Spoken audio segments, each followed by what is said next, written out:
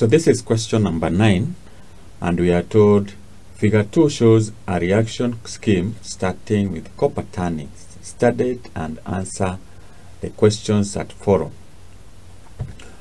So we have copper tannings, heat is applied, so we have a brew solution here. The brew solution here is copper sulfate,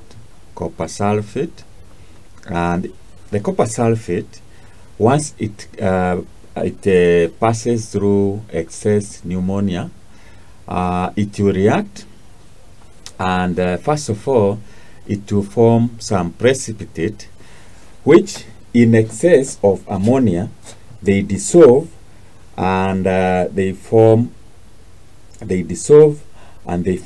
a deep brew solution, which is a complex ion, which we write like this: Cu complex ion, that is NH3 4. This is an ion. This is a ion, positive ion, and it is known as tetramine copper 2 ions. Tetramine copper 2 ion. So the other branch, we have a gas here, H. So this is a potassium chromate 6, which is orange, and you can see it turns into a green solution, and therefore the gas produced here is sulfur dioxide. So that's what is represented by this structure. And when we go to the questions, state the reagent that is added in step 1. The reagent added here in step 1 is concentrated sulfuric acid. So you can say sulfuric acid, which you can also write as H2SO4, sulfuric acid. Part 2, identify H. Where is our H? We have said this gas is sulfur dioxide. Sulfur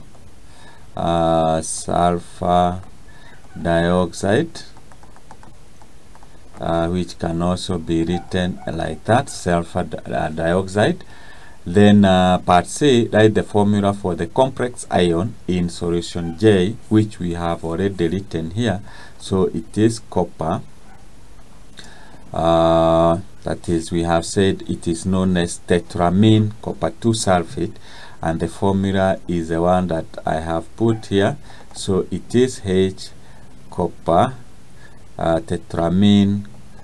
This is 4, and this is an ion, positive ion, so this is 2. The name, this is positive. The name of this ion is known as tetramine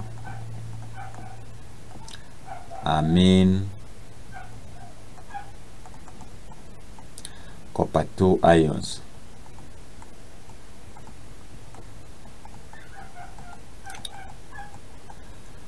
So that is how you answer that question, and you'll be able to get the 3 marks.